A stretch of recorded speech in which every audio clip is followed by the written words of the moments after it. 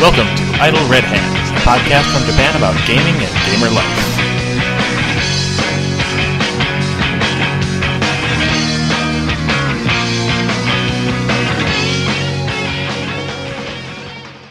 Welcome to Idle Red Hands. I'm Jeremy. I'm Lau.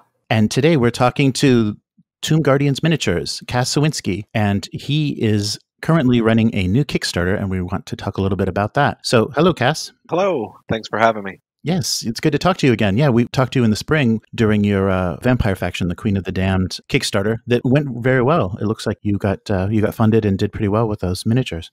Yeah, we were very happy. It funded, and we hit some of the stretch goals, and it went very well. Nice. And currently you're setting up for Origins in Columbus, Ohio? Yeah, the Origins started today here in Columbus, and it goes through Sunday, so we'll have a busy week.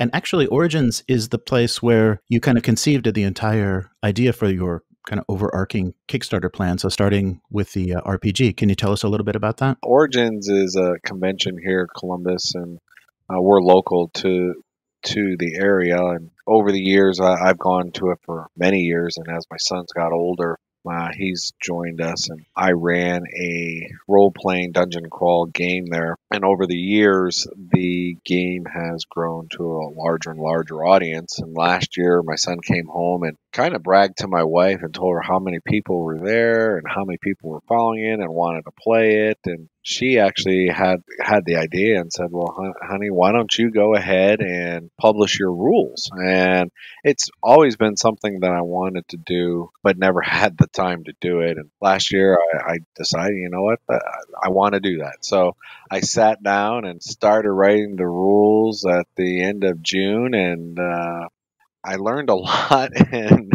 boy, writing a set of rules takes a lot of time, and it's not as easy as most people think, because it's a learning experience. And during that time frame of writing the rules, my wife also asked, well, do you have miniatures of your own to use for your rules that you're creating and the world that you're creating?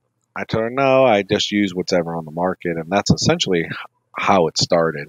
And she said, why don't you create your own miniatures? You have your own line of miniatures and have your own game. It was a great idea. I reached out to some friends in the industry who got me in touch with Fortress Miniatures, Ben and Jeff over there. And then they got me a hold of some tremendous sculptors, Bobby Jackson and Jason Weeby. And I told them of my vision I had for our miniature line and a couple of really important ideas I wanted to have in our miniature line that essentially, I would say, has gone lost in the industry. Is I wanted a very high quality, high detailed miniature that I could offer a 5-year guarantee on the miniatures. And what I mean by that, if somebody purchases one of our miniatures from Tomb Guardians, if you break that miniature, all you have to do is mail it back to me, because we offer a 5-year guarantee. So if you break one of them, just mail it back and we replace it, no questions asked. Now, if somebody runs it over with a car, that's a different story. But overall, if you drop it off the table, it breaks, mail it back to me, I'll replace it for free. I mean, I am all about, or our company's all about, making a customer happy. And if somebody breaks a $6 or $7 miniature and it's one of their favorite miniatures, just mail it back to me. And I'd rather replace that miniature and possibly earn that business of somebody's down the road and let them have a favorite miniature. So in that process, we launched several Kickstarters. The Dwarves were released. The Vampires, which we just finished, as you just said, Jeremy, was just finished here back in April. And now we're into a different type of release with our company, and that's our Lost Dwarven mine shaft that we're releasing here, or that actually just went live yesterday, which actually we've already funded the campaign and hit our first stretch goal. That's great. I've been following your project, and I was expecting Amazons, and so this was a big surprise. Last time we spoke, it was supposed to be the Amazons, and it's a set of female Amazons. It's a set of 10 female Amazons plus monsters. During the process of the Amazons, We had some issues with some of the sculpts, some unforeseen problems, so they had to go back to the drawing table and fix some of the sculpts, and it just delayed the process. And because the Dwarf Mine dungeon tiles were ready, we decided just to flip the two and launch the Dwarven Dungeon tiles now, and then right before Gen Con in August, we're going to release the Amazon Kickstarter. Oh, that's great. So you want to talk a little bit about the material that you use for the tiles? Because it looks really great, and I was very surprised about the technology you're using to connect them. Yeah, absolutely. So the reason we decided to release a dungeon tile set is in our rule system in our game that we're releasing here later this fall, which we had spoke about last time we were on the show. Mm-hmm. It's a role-playing game, and we decided to offer adventure modules or a campaign in which a group of people can select from a party of five characters and play a campaign through the dungeons. So, being that we're offering the adventure modules and campaigns, the dungeon tiles was one of those things that just fit really well and was something that I wanted to do. There's a number of dungeon tiles on the market, and I really don't like those tiles that are on the market because most of them are held together with clips. The clips break. You push the tiles together. They don't clip all the way together, or the tile will break. And I didn't like that system.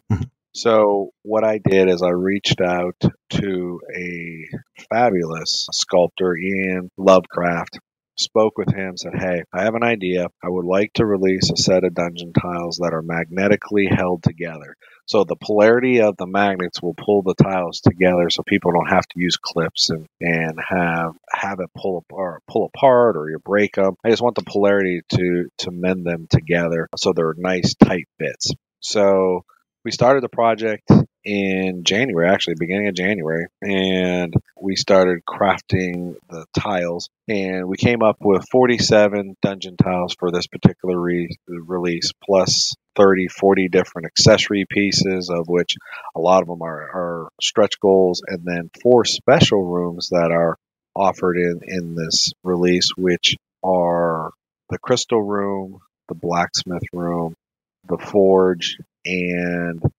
the storage room.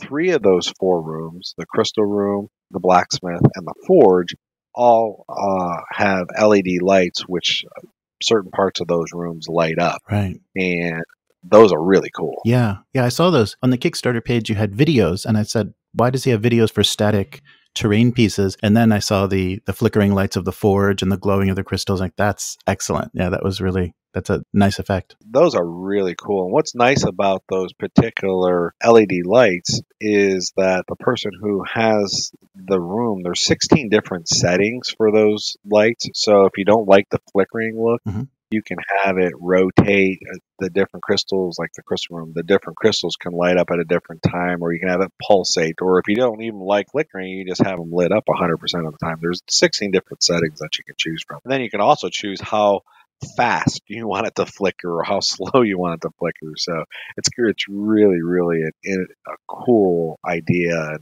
our manufacturer that we're using had some great ideas. Yeah, it's a nice effect and very, very interesting. I haven't seen those sorts of effects or used so subtly just to light the forge or, to light the small details. I thought that was really great. Oh, thank you. How are the rules coming for the setting itself? Will they be released with the dungeon tiles, or is it still coming later? Yeah, the rules themselves are still being in the process. Since the last time we had spoken, we have hired several other people for the project. We hired a dedicated writer that is writing for us the background story of the world and the background stories of the factions and the background stories of some of the characters within the factions.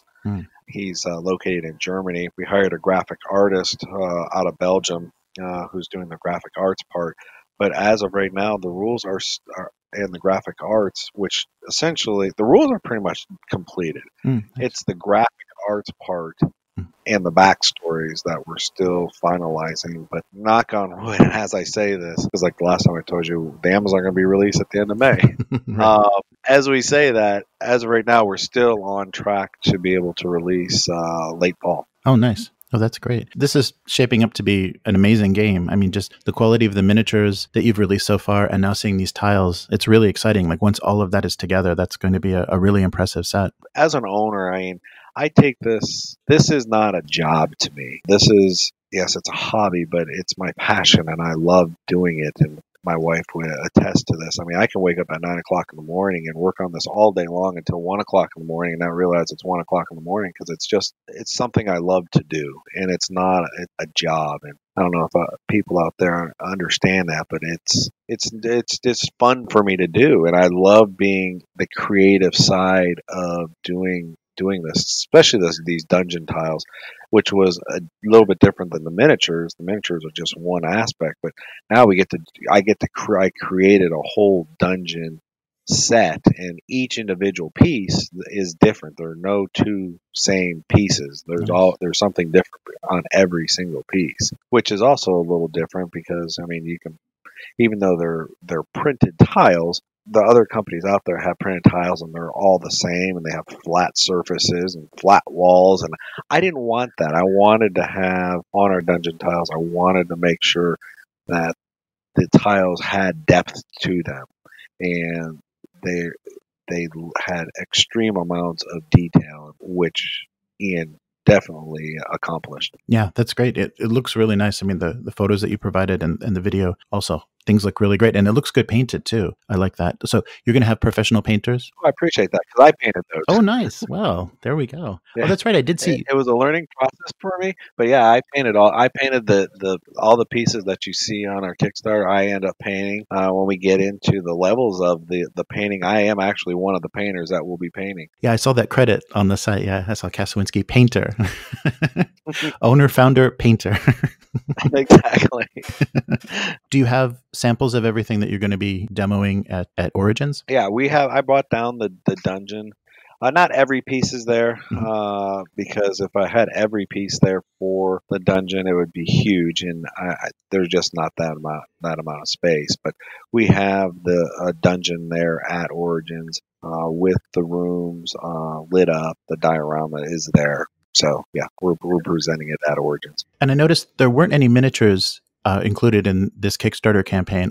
Is everything that you've released on Kickstarter so far available on your store at the Tomb Guardians website? Actually, since you said that, on Friday this past week, I got notified by our manufacturer that the Valorith Vampires, which Kickstarter completed, and what the projected fulfillment on that was supposed to be mid to end of October of this year, is actually ahead of schedule, and it looks like we'll be able to deliver end of August, beginning of September. So that was kind of exciting to hear that. Excellent.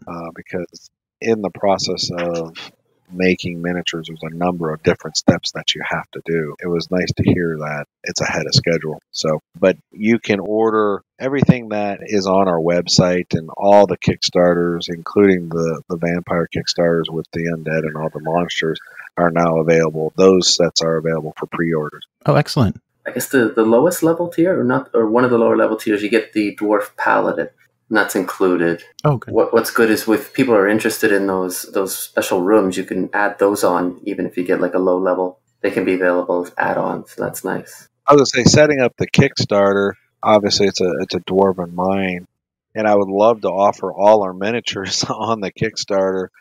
But what essentially will happen when the Kickstarter ends, when we send out the surveys, because we use BackerKit, all our miniatures will be available. So people, if they want to buy the dwarfs or they want to buy certain miniatures, will be able to have the ability to purchase any of our products at the end of the Kickstarter through the back end through BackerKit. Oh, that's great. Yeah, that's a really good idea. I think a lot of companies that I've seen that do that, they even include previous Kickstarters as add-ons through the backer kit. I think that's a great way to sell. I had a lot of requests because people knew that they were coming and they wanted me to, as an add-on on the Kickstarter, put the dwarves in or put some monsters in that people could purchase on just for add-ons. And I didn't want to do that initially in the Kickstarter because I felt that it took away from the Kickstarter itself. Oh, yeah. And I told them that, hey, when we send out the survey, you'll be able to purchase all that stuff. And if you really want to purchase it, all you have to do is go through through our website and get it through our website. No, I think that's good to focus on the tiles themselves because they're really amazing, and it's really a good thing to not distract people. I appreciate that. I mean, I totally. This has been one of my baby projects, and I really put a lot of time, and Ian put a lot of time creating these tiles, and then the 4 special rooms, and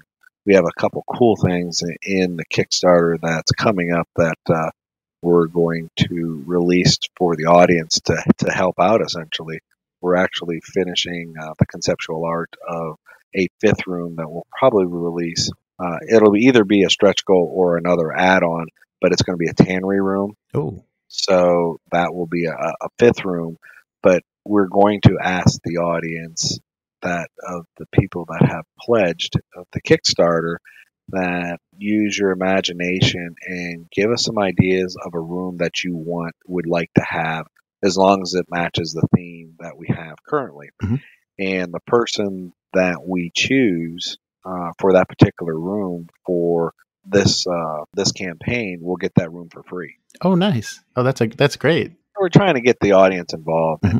and let them have their say in what they want. Mm. I mean, I know what I want, but it's not just about what I want. It's about what our audience wants and some ideas of what they would like to have. Yeah, no, it's actually both the theme you're talking about. That what struck me when I was looking at the tiles is it actually looks like a dwarven mine with the tracks. There's like those pulleys, those tiles and that. So yeah, I was really, really impressed by that. Being a dwarven mine shaft, there's certain things that I imagined that would be in there, and because this is a lost dwarven mine shaft, and there's a story in our adventure and how that happens. But I wanted to have, if you look at our dungeon tiles, there's essentially there's actually 3 different types of dungeon tiles in here, and we can go over there, but 2 main ones. And you have the earth element tile, which essentially is just your rocks and your earth base. And then you have, like you had said, Lyle, the earth with the tracks, which is a separate set of tiles. So you don't, if the customer wants to purchase the dungeon tiles, if they didn't want the tracks, they don't have to have it. They can just have the earth element, or vice versa. If they wanted to have the tracks and not, or if you wanted to have both, you can have that way. But there's also a third set of tiles, which is hard to see because I intermixed them in here. Mm-hmm. And you'll be able to see, like if you're looking at the pictures, you'll see some of the tiles have some bricks in them on the tiles, like in the main picture where it's about us, right by the door. You'll see some bricks on the door, and then the tile next to it has some bricks too. Those are actually transitional pieces for our next dungeon set that we're going to release. And I purposely did that to have some leeway into the next theme dungeon, because this is just the first level of a multi-level dungeon that adds on to this. Oh, that's great. That's nice to kind of suggest, where things are going and let people, wonder what's coming next. And then to also have a transitional tile between those multiple sets. That's really clever. So what's the actual material that the tiles are made out of? Are they resin or kind of a plastic? Yeah, it's a good question. I mean, all our tiles are 3D printed. We use a layer additive manufacturing process, which basically means it's a higher resolution printing from the normal 3D printers that are on the market. Mm-hmm. So this is actually a higher print resolution, which removes a lot of the striation lines as you print. You can't get rid of them because it's a 3D printer. Mm-hmm. But what you can do is you can get a much higher quality print, which reduces that. All our tiles are printed with PLA material, mm-hmm. so you don't have to give it a soap bath when you receive it. All you have to do essentially is prime it if you wanted to. Now, what I suggest and how I did it is use a thin layer of polyurethane, mm-hmm. which helps remove the striation lines, and then prime it over the top. And that's how I did all the tiles on this Kickstarter. Yeah, that's a good idea because it'll fill in. Yeah, any of those tiny lines will be filled in with the polyurethane. Yeah, that's great. Exactly. And now if it doesn't fill in, all you got to do is add a little bit more. Or you don't have to add any at all. I mean, But I chose to do it with a little bit. So have people been asking you for access or pledge level of the actual files that were used to print the tiles themselves? Or people saying, I want to do it myself and not worried about, the resolution? Because that seems to be a thing that's happening in a lot of hobbyists. Yeah, all the time. I mean, I've got a lot of requests in that, and that's one of the backlashes that we've got is that, well, I've got my own 3D printer and I want to print it. So my saying to that is I understand that, and I have my own printers, and I purchased our competitors' tiles, and I printed all their tiles, and I have hundreds and hundreds of their tiles. However, I, as an owner, there's a number of reasons why I chose not to release the STL files. The main reason is I wanted to maintain the same high quality print for a person that has a printer and all the people that don't have a printer, because there's more of those customers that don't have a printer Right. than have a printer. And I didn't think it would be fair for the people that didn't have a printer not to have the right to be able to purchase these tiles. The other reason is, and I'm not accusing anybody of this, is once you release an STL file, it's out in space and pretty much anybody can get it for free. Right. To produce a set, and we're talking about a highly, highly detailed set of tiles, and then not just highly detailed set, it's also something very unique to the market because these are magnetically held together. I felt since it was my innovation, I didn't want people stealing it. And I'm not saying people will do it, but there are those bad apples out there that will happen. Right. And I didn't want that to happen. So I decided as a company that we were going to just release them as a physical product. And there's a niche in the market that I think we as a company has fulfilled. I mean, Dwarf Forge produces magnificent quality products. Now, they're very, very expensive and very, very heavy to do that. And then you have the 3D printed products that you can buy the STL files for, and then we fall right in between. I mean, our tiles are less than half of what you can get a Dwarf Forge tile for. Right. Now, like I said, their tiles are great, and I mean, they're very, very nice. But for our niche, for our company, is that we fall right in between that right around that $6, and that's US dollar mark for a tile that is much more highly detailed than what's out there. And we also include in the tiles the magnets, so you don't have to go out and buy your own magnets. We provide the magnets for you.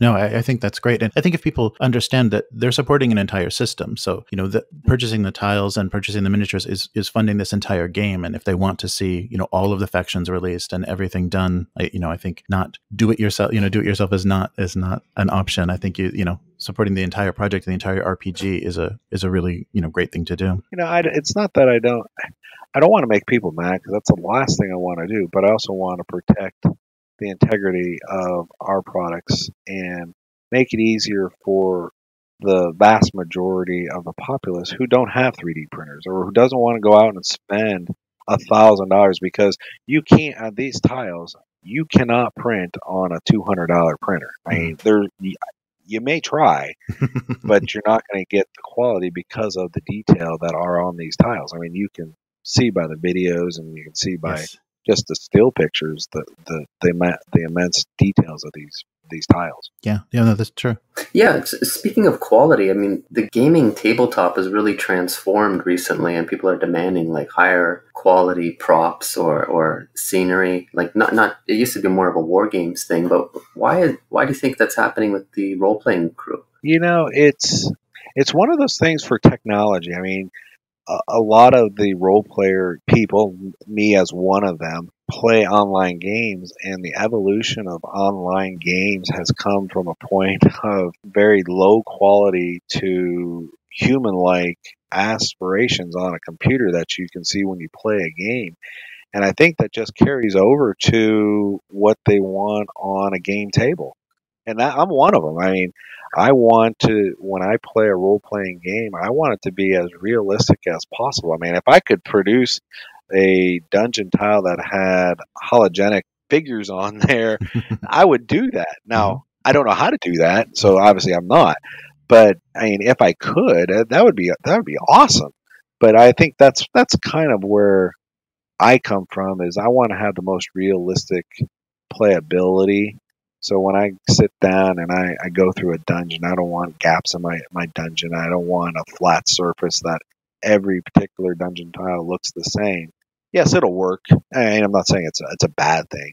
I mean, people like that. I'm not saying it's a bad thing. But for me as a person, as myself, I wanted to have something more realistic. So when you sit down and you're going through, as example, this dwarven mine, you can put yourself into the role of a dwarf going through the mine and feeling what it's like going through the mine shaft. And that's why, like on this one, if you see the tracks, I even painted the tracks where there's all the metal in the dungeon is rusted over. I try to have the rust over effect that over time these pieces rusted. Yeah, and I think that the tiles are incredibly immersive. So the combination of the miniatures and the tiles makes a really immersive experience. So I think you're totally right that is what players are starting to demand, and I think that works really well. So I saw that there was a pledge level for creating. So you said that there were people that kind of submitted ideas, but there's one of the higher pledge levels is for actually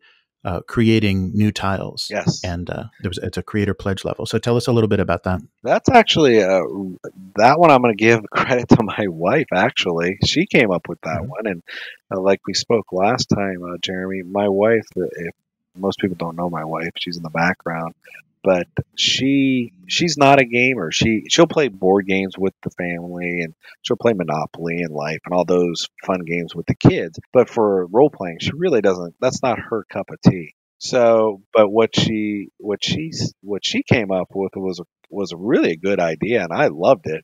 And when she brought it up, and she said, there's a lot of people like yourself that don't have the opportunity to create things.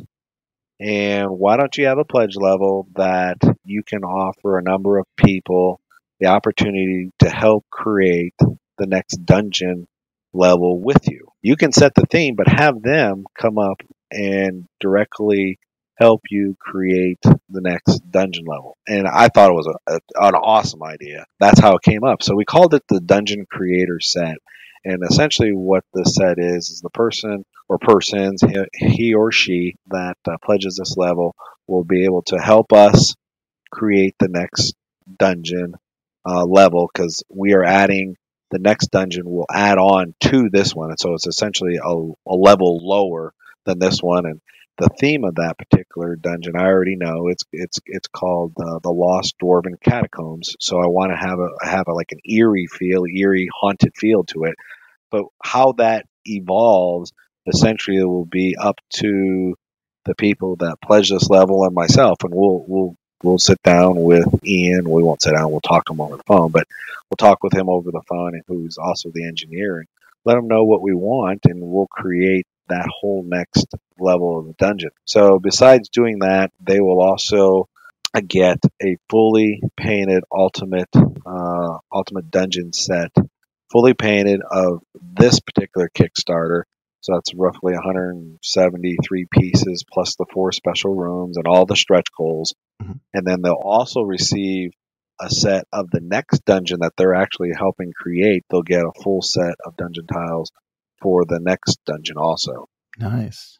Oh, that's great. That's a really great idea. And getting the fans and getting people involved in the creative process. I really admire that. That's great. Well, I like the idea because, I have my ideas, but my ideas only go so far. And if I have a collaboration of multiple people on a project, they have their ideas, and I may or may not like them, but they help with the project. So it's not just my ideas; it's everybody's ideas, and they'll get to put their name on the project. Right. Yeah. No. It sounds like the catacombs are going to go well with the Queen of the Dam miniatures that you have. But it's probably a good thing that your wife isn't a role player, because she seems to come at your projects from a different angle and giving you different ideas. So that's pretty helpful. But I have the dining room table question. Yeah, absolutely. And which tier would fill up a dining room table? Because you've got several. You've got like the lower dungeon, the mid dungeon, the ultimate dungeon. Wow, it depends on how big your table is. The ultimate dungeon is a big dungeon set. I have in my dining room I have a real big table, and that's I want to say that's a 10-foot table, and that one with the ultimate dungeon will fill that table up. Wow. I mean, if you put enough angles, and now you have to manipulate it, but it will fill it up. It's a big dungeon set. I mean, you pretty much get every tile we have now. We have 47 tiles now. If you count all the different ones, there's not 47 in that set because we held some of them back for stretch goals. But you can manipulate it where it could fill up that space. I mean, it's a big dungeon set because you also get the 4 big rooms too. Those rooms are generally like the forge rooms, a 9 inch by 9 inch room. And then let's see, I'm trying to think. Storage room and the blacksmith room are 7 by 7, and the crystal rooms are 6 by 6. So they're decent sized rooms. And you're right with my wife. She has a different vantage point, not being a role player, or not being in the industry. Just like I give her credits for Valorous Vampires. And when we were writing the rules, she was like, "Well, you should have some female factions just that are female or run by females," and that's essentially how Valorous Vampires came about. And we decided to have, instead of a male vampire leader, we decided to do a female queen. That's how the female Amazons, that's an entire set of just females, came about because of her ideas. Nice. Yeah, I think, she's contributed really well. And she was actually the impetus for the whole project. She said, make your own miniatures. And yeah, that's great. Yeah. Yeah, she's the one that kicked me in the butt to start it. That's great.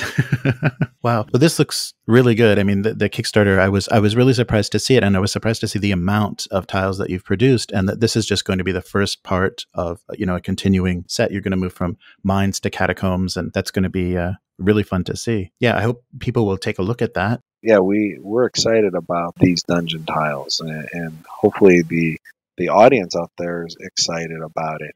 And some other questions that have come up that I just want to state here is, how the dungeon tiles fit with other people's miniatures and other companies' miniatures. We use the same sculptors that Reaper uses and also WizKids use, and our miniatures are the exact same size, meaning height-wise, as those companies, and we purposely did that. So if you use our miniatures or if you use their miniatures, when you're using a dwarf's a dwarf, and it's the same size, and it doesn't look odd when you're playing with it. Now, our miniatures may look different because they're 2 different companies, but they're the same size, and they all fit within the dungeon. You don't have to worry about that. Also, our dungeon tiles are a little bit larger than what's on the market. Our dungeon tiles are 2.5 inches wide, not 2 inches wide. That's pretty much the standard on the market, is 2 inches wide. Ours are 2.5 inches wide, and the reason I did that, and there's a good reason why I did that, is when you play dungeon crawls, if your tile's 2 inches wide, essentially you have a wall on one side which takes up a 1/2 inch. Right. So your actual play surface is only 1.5 inches.